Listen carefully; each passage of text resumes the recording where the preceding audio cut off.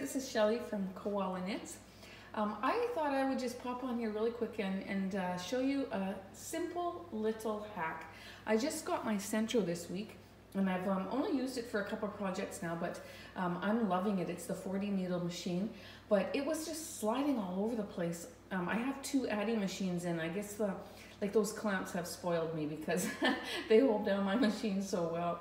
And so I started with masking tape, and I put masking tape over the little rubber suction cups that are on the Sentro.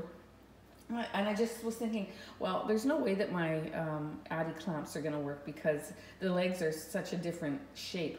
But then I decided, no, you know what? This morning I thought I'm going to take it out and I'm going to see what I can do.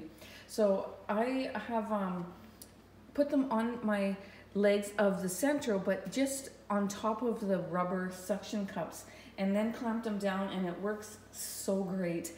It's just as sturdy and set as my Addi machines are. So I'm going to take it off my camera off this little holder here, and I'm going to show you a closer look at it. So there, I just put it onto the rubber suction cup there and then clamped it down really nice and tight. I did originally have it on the little pink part, and it just hooked around the side of the pink. But then I thought, man, if I'm going to put too much pressure on the clamp, I might crack it. So I decided to try it on the suction cup, and it works just perfectly. So anyways, there's a little hack for you.